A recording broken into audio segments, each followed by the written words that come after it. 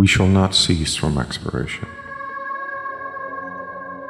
And the end of all our exploring will be to arrive where we started and know the place for the first time. Through the unknown, unremembered gate, when the last of earth left to discover is that which was the beginning. At the source of the longest river, the voice of the hidden waterfall, and the children in the apple tree.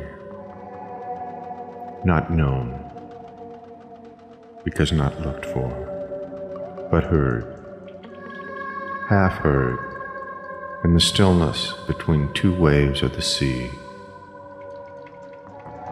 Quick, now, here, now, always. A condition of complete simplicity, costing not less than everything. And all shall be well. All manner of things shall be well.